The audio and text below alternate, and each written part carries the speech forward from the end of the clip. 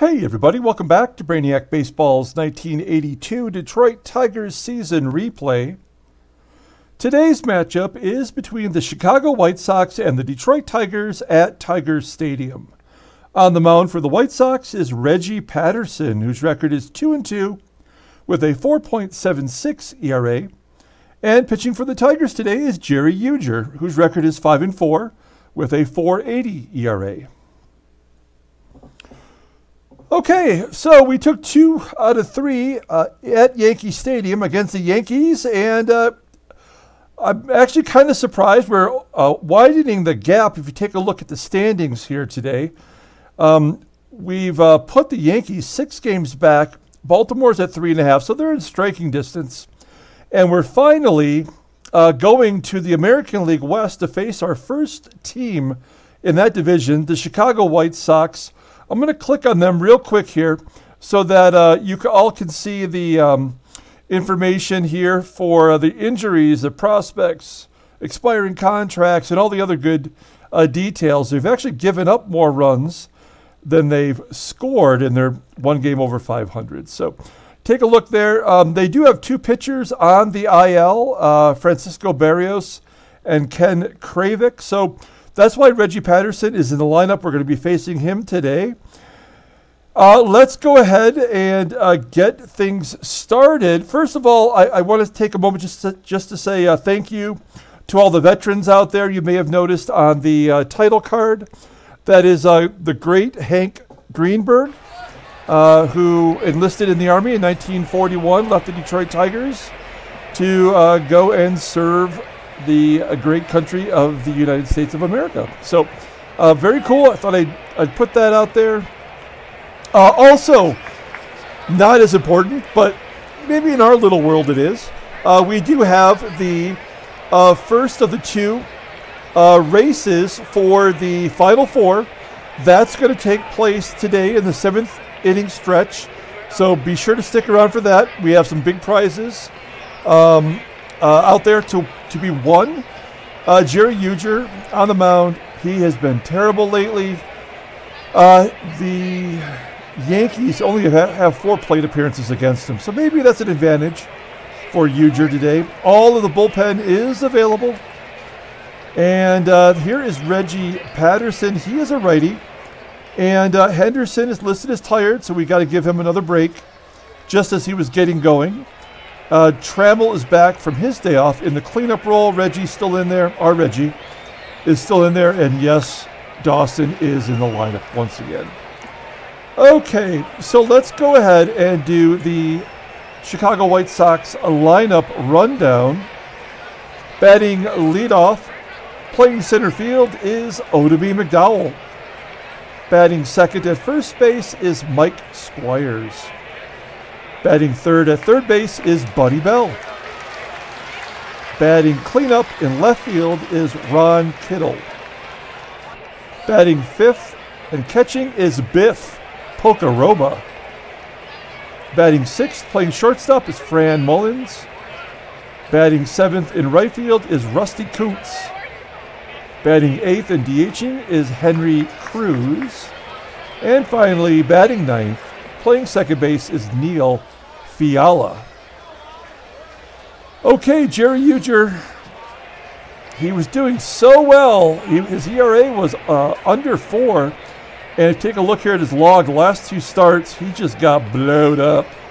He gave up 6 runs on the 9th to Baltimore and 5 more just last week against Boston. So he did win 3 decisions in a row before he hit this little bump in the road.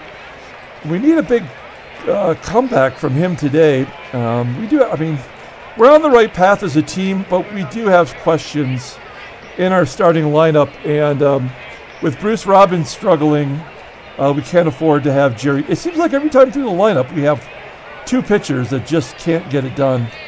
There is the Tigers' defensive alignment for today. And here is Oddibe McDowell leading off the ball game, batting .242 with 7 home runs. And Ujdur walks him on a pitch that's just out of the strike zone low. McDowell's got 97 speed rating. He's got 19 stolen bases this year. Okay, so Mike Squires is up. Only first baseman in baseball has no power at all. Slow roller to short and a double play. That'll wipe McDowell off the base pass. And we have 2 down now for Buddy Bell. Buddy Bell batting .246 with 9 home runs. And he's going to fly out to left field. That's Gibby out there today. And that'll do it for the top of the first. Let's go to the bottom half of the inning. Here is the Tigers lineup rundown for today. Batting leadoff, playing second base, is Sweet Lou Whitaker. Batting second at third base is Mickey Hatcher. Batting third at first base is Greg Brock. Batting cleanup, playing shortstop is Alan Trammell. Batting fifth and DHing today is Reggie Jackson. Batting sixth and catching is Lance Parrish. Batting seventh in left field is Kirk Gibson. Batting eighth in center field is Andre Dawson. And batting ninth in right field is Kevin Bass. Reggie Patterson, he is a rookie this year for the White Sox. As I mentioned, really just getting an opportunity because of injuries. 2-2 with that .476 ERA. Opponents are batting .301 against him. He has a pretty lively fastball, 94 miles an hour. Ground balls half the time. The fastball is rated a 90. That's excellent. Curveball pretty solid at 84. He's got a changeup that he must mix in to keep people off balance. 64. Pretty low. It rated overall at 84. This is a pitcher who the White Sox could use long term. That's for sure. Although he's on. They might trade him if you look at the information right there. Okay, so there's Reggie Patterson, and we have Sweet Lou. We should take a look at the defensive alignment for the White Sox. Ron Kittle out and left, pretty bad defensively. Otherwise, a decent-looking defensive ratings for all the other players. Here is Lou leading off, striking out. What is the deal with Lou? And he did have a hit in the last game, but he is just kind of falling apart since he went on that tear. I'm sorry, I don't mean to be wasting time here, but since the home run barrage, he's had 1, 2, 3, 4, 5, 6, 7 hits. So not great. So 1 down as Lou strikes out. Here's Mickey Hatcher. Hatcher, base hitting to center field. Good job by Hatcher. In the number 2 spot today. And here's Greg Brock. Brockness Monster's taken over for Whitaker. Had some big hits lately as he bloops it into center field. Caught by McDowell. 2 down. He's going to leave it up to Trammell, and Trammell pops it up on the infield right next to second base on the shortstop side. And that's the 3rd out. So we go to the top of the 2nd, no score, with Ron Kittle leading off. Now, if you remember, Ron Kittle was listed as a catcher. Before this season started, I switched him to his regular position. I don't really like doing that, but like Ron Kittle, I don't know if he ever caught a game in the majors. As he strikes out here, there's the first K for Ujdur. And then Biff Pocoroba popping it up. He splits time with Jim Sundberg. They're kind of a platoon as Pocoroba pops out. It's just a fun name to say. You should say it out loud if you're just sitting at home. Maybe like make sure no one else is in the room because it might be weird. So Fran Mullins walks. A 191 hitter. Come on, Ujdur. 2 down, runner on first. And Ujdur walks his 3rd batter, Rusty Kuntz. Kuntz does have a good eye. Batting .306 with 11 home runs. Career year for Kuntz. It's going to bring up Henry Cruz, and he walks another batter. This happened with Robbins in yesterday's game. He walked the bases loaded. He walked a run in fact. So 4 walks now, and the number 9 hitter, 0-1 count. Ground ball to third, step on the bag. There we go. So, all that bluster and nothing. Go to the bottom of the second. We got Reggie leading off at a curveball, striking out Reggie Jackson, not the Reggie Patterson. Reggie on Reggie crime. And then Parrish grounds out. And there we go, base hit for Gibby. Every time I move Gibby up in the lineup, he doesn't do anything. Gibby was caught stealing twice yesterday, and he was successful once, so he's 1 for 3 in stolen bases. What is his 72% against Pocoroba, who is an 82. So just slightly above average. And it's 2 outs. It's Dawson. What's Dawson going to do? Nothing. So we're going to have him steal anyway. Here we go. Come on, Gibby. Give it to us. Oh, no. Oh, man. He's 1 out of his last 4. All right. Well, the way Ujdir's pitching, we need to take chances. We're back to the top of the lineup here in the top of the third with Oddibe McDowell grounding out to third. 1 down. Once again, Mike Squires. There's a base hit for Squires up the middle. Second hit for the Sox to go with those 4 walks. Ujdir leaves it up for Buddy Bell, but he pulls it into foul ground. 2 down. Ron Kittle up next. There's a base hit through the left side of the infield.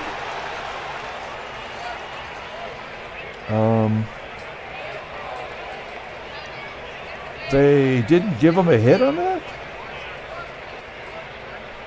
I don't know. Something's weird, right? Maybe I was looking at the wrong statistic. I could have sworn the Sox have 3 hits now. No? Oh, it was a walk for McDowell the first time through. Okay, my bad. Okay. So we go to the bottom of the third. No score. And here's Andre Dawson. The slump of a lifetime right now. He did have a hit yesterday to break the 0 for. I think he was 0 for 24 before he got that hit. Here he pops out, 1 down. Kevin Bass comes through with a base hit all the way to the wall, and he has himself another double. 4th double on this season. He's been a nice surprise. Playing really great defense in right and getting on base. That's all you can ask. As Whitaker grounds out to third, Bass holds. And let's go lead up to Mickey Hatcher. And he hits a slow roller to first. And that'll do it. I think it was John M. who was keeping tally that the Yankees had 9 errors in that 3-game series that we just played against them. So we were getting a lot of our runs manufactured for us. Mullins here in the top of the 4th flies out to right center field. So yeah, we're not exactly tearing the cover off the ball right now. Rusty Kuntz, ground ball to first. And here is Henry Cruz. You see, this is a minor league baseball card here. He did play in the majors all the way to 1981, and then I think he just became a minor leaguer and eventually left and went to play for the Mexican League. Okay, we're going to the bottom of the 4th. Greg Brock leading off. Brock, Trammell, and Reggie. Well, got some good wood on it. Lining out to right. 1 down. Here's Trammell. Trammell had kind of a career year last year. He had 20 home runs in 1980, 18 in the strike-shortened season, and only 6 this year. I don't know where his power went, but he hasn't hit a home run in quite a long time. As he hits a ground ball to first. And he's listed as tired at least once a week. And Reggie strikes out again. Unbelievable.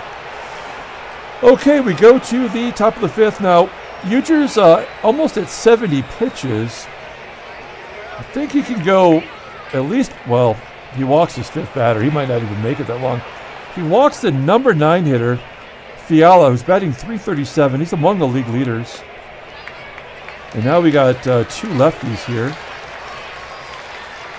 Okay, we're going to pitch to him. This is where things kind of come apart. Wild pitch. Runner on second.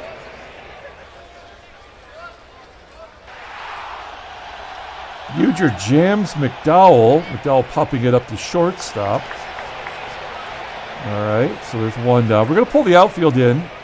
Keep the ball in front of us because we know Mike Squires doesn't have any power. Maybe prevent Fiala from scoring on a base hit. And he walks his 6th batter. So that'll do it. We've seen enough. Ujdur, man, I don't know what to do with him. I really don't. We're going to bring in Tom Hume, actually. Hume could go a couple innings in relief. And he throws a lot of ground balls. We need a double play here with Buddy Bell up. So we're going to keep everybody normal depth. Try to turn 2. Oh, come on! I mean, there's nothing we can do. Like, it's just it's a wild pitch, a pass ball. And 2 walks. I mean, there's nothing. There's no way we can stop it. We are on the verge of being moguled. Ground ball to short. I pulled the infield in. That will prevent the run. But now Hume has got to get the mighty Kittle. And this is probably a game on the line right here. Base hit the middle. Yeah, there was nothing we were going to be able to do to get through that, as that run is tacked onto the line for Ujdur. Here's Biff, Pocoroba. Another walk. That's the 7th walk by Tigers pitchers, and the bases are still loaded. We've got the light-hitting Fran Mullins batting .168 versus right-handers. Ground ball to third. Yeah. So, I mean, there was nothing we were going to be able to do about that. The game had already decided one way or another the White Sox were going to take the lead. We go to the bottom of the 5th. Here is Lance Parrish grounding out to first. 1 down. Next up is Gibby. There's another hit for Gibby. He's 2 for 2 on the day with a base hit to left field. Okay, now we're going to hit and run with Dawson, hoping he can make contact. Hey, a base hit in the center field. Maybe he's coming out of his slump. 1st and 3rd now with 1 out. Bass had a hit his first time up. He's got some speed. We're going to hit and run here again. Oh, no! Oh, he didn't strike out. He just swung and missed. Dawson steals 2nd. That is Dawson's 5th stolen base on the season. Okay, we're going to go on contact. So we need Bass to at least get a ground ball here. Okay, we'll take a fly ball to right. That should score Gibby. It does. Sack fly, and Dawson tags up and takes 3rd. So the game is tied. Here's Sweet Lou. And Lou walks. All right, 1st and 3rd, 2 down. That's the first walk for Patterson. And I like Mickey in this situation. Sticky Mickey! Nope. Little rainbow into right center field, that'll do it. So the Tigers even it up. We can't get a little rally going there, unfortunately. We go to the top of the 6th. Rusty Kuntz. We're going to keep Hume in there, at least for this batter. Ground ball to 3rd. And that'll do it. So we're going to take out Hume. He did walk a batter, and that was unfortunate. And we're going to bring in Cappy. Cappy is our left-hander that mows everybody down. I mean, lefties are batting .164. I know that he's due to give up some runs. He's not as good as his numbers, but we got to go with the odds as Henry Cruz steps in Cruz is 0 for 5 with a walk in his career. And he strikes him out. Good job by Cappy. There's one down. Fiala, 120 hitter versus left-handers. And he loops it over the head of Hatcher for a base hit. All right, runner on first. Next up is Oddibe. You see him here on the 1984 United States baseball team. That's the same team Mark McGuire was on. There's a slow roller to short. Trammell turns. Oh, there was already 2 out. So, just a easy out to first. We go to the bottom of the 6th. We got the robot race coming up. Next inning, don't forget. Here's Greg Brock striking out. Reggie Patterson is looking like Cy Young out there right now. That's a hit for Trammell in the center field. 6 hits for Detroit. White Sox only have 4, but remember, we've walked him 7 times. God, Reggie is so horrible. Oh, I like him a little bit better now. 2-run shot to dead center field, 483 feet. That's an upper decker. And it's 3-1 Detroit. Nice job, Reggie. That's his 10th home run. If you're a Tiger, you have 10 home runs, it looks like. We do still lead the American League in homers. As Parrish grounds out. Parrish, the one Tiger who should have the most home runs and doesn't. Gibby 2 for 2 on the day. Almost drops a little duck snort in there for his 3rd hit. It will be caught by McDowell. And we're going to the 7th inning. Okay, we have Cappy to face Squires. I'm taking Cappy out. I know it's lefty-lefty, but Squires hits lefties pretty well. He doesn't hit righties particularly well. So we are going to bring in Dave Patterson. Wait, how does he do versus lefties? Oh, crap. Let's take a look at the splits. I mean, not good at all. But we're going to go for it. Okay, so Mike Squires leading off here at the top of the 7th.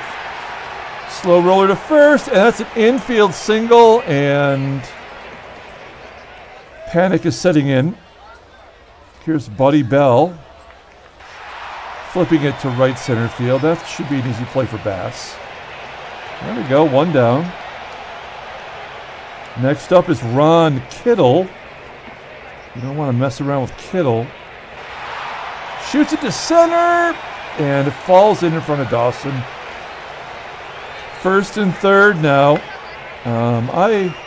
I will keep the infield back for a double play possibility. We have catcher Pocoroba batting and Kittle on first. That run doesn't really matter. If it doesn't now matters. That is the 8th walk for Tigers pitchers today. The bases are loaded, tying runs on second. And once again, we're going to keep the infield back. I'll give up that run for a double play. I can't imagine Kittle will score. Let's pull the, we're going to pull the outfield in. Let's just be smart about it. Striking him out, okay. Good job. Now the 290 hitter, Rusty Kuntz, comes to the plate. Bases are loaded. We're going to play it straight away. Infield single back to the pitcher.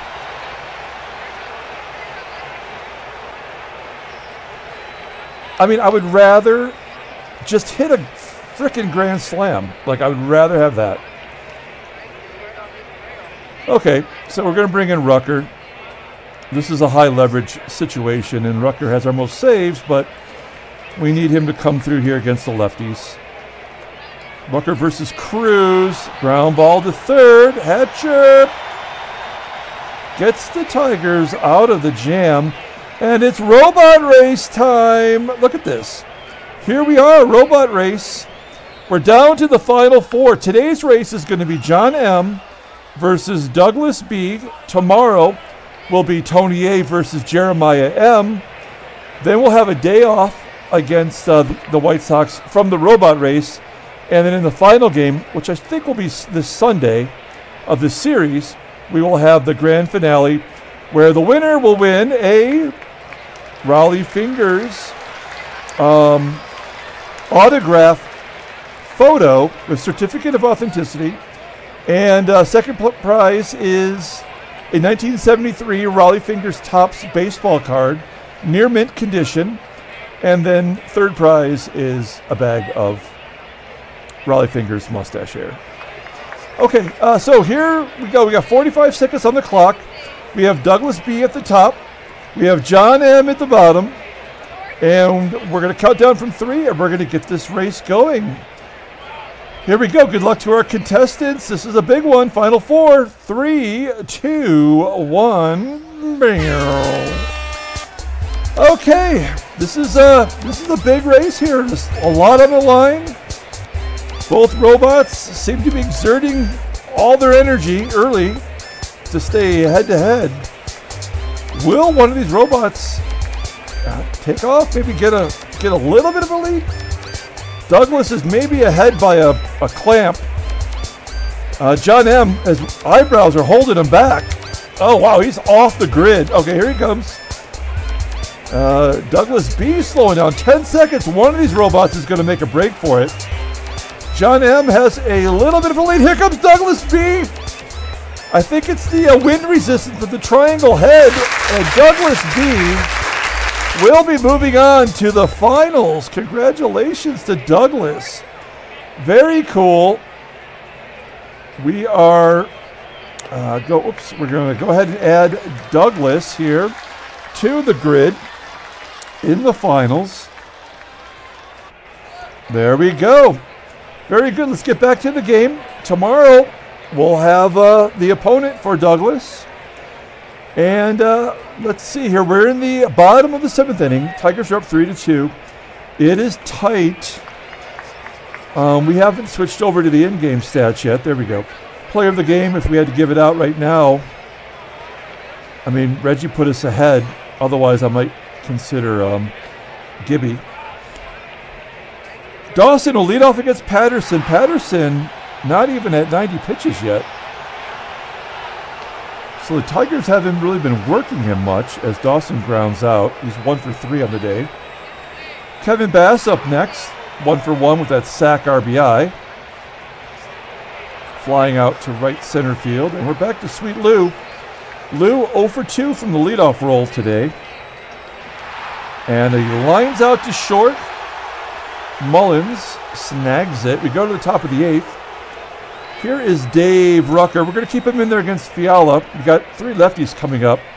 And then if we are still in the lead, we'll bring in Weaver to close it out. All right, Neil Fiala, ground ball. That looked like it was going to make it through the infield, but Whitaker cuts it off and throws him out. 1 down. Here's Oddibe McDowell. Ground ball to Whitaker. Easy play for Lou. And finally, Mike Squires. 2 for 3 on the day. Ground ball to first. Brock scoops it. Oh, he didn't scoop it. What did he do? He threw it away? Was it Rucker trying to score? Trying to cover first, I mean? And Brock blew it. Okay, well, now we're going to be forced to bring in... Well, okay. Gosh, this is seems like a mistake. Yeah, Buddy Bell does not hit lefties well, and Rucker gets righties out excellently. 157. So, I mean, who knows? But this seems like my advantage. That's my logic.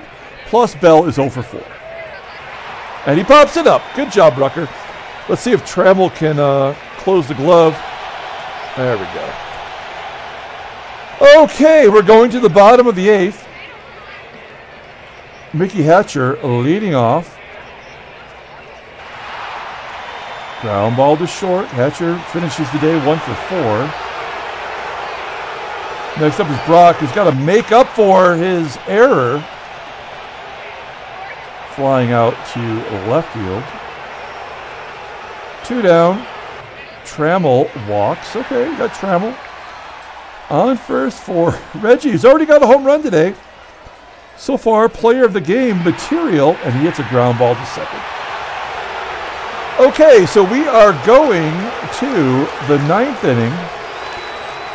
Solid job by Rucker. We're going to bring in Raja Weaver to close this one out, and we are going to replace Hatcher with Guy Soulars and Bass with Eddie Miller. Okay, so we've really improved our defense with that. And Weaver's got it tough here. He's got Kittle, who's got 12 home runs. Pocoroba, who's got 11. And then Fran Mullins. So here we go. Ron Kittle. Ground ball to second. Lou tosses him out. 1 down. Next up, Biff. Switch hitting catcher.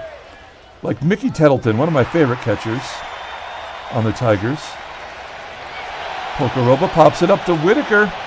And this is the ball game right here. Fran Mullins, 166 hitter versus right-handers. Weaver gets him to fly to left center field. Play is made, and that is the ball game. That was a good game. Tigers win 3-2. Handshakes, butt slaps, and sloppy steaks. And Tigers win 3-2. No trade offers. Let's take a look at the standings. Player of the game is going to be Reggie. Yeah, we have a 4.5 game lead now over Baltimore. And the Yankees must have been off as they fall a half game further back. Kansas City. Let's take a look at the National League just for the hell of it. Wow, St. Louis and New York all knotted up. And Cincinnati cruising in the West with a 10.5 game lead. Let's take a look at the transactions. Nothing new at all. Let's pull up the box score and get out of here. Congratulations to Douglas on winning the robot race. Back tomorrow with another robot race. And let's see here. There we go. Wow. White Sox had left 13 runners on base. The Tigers walked 8 batters, and yet the White Sox only scored 2 runs. We had an error. We gave up 7 hits. So Cappy gets the win. Good job by Cappy. He goes to 4-1. Roger Weaver has 10 saves now. Reggie hit his 10th home run. Kevin Bass hit his 4th double. Reggie Patterson, hard luck loser, goes to 2-3. That's going to be it for today. Come back tomorrow for Game 2 of the 4-game series. Until then, everyone have a great night.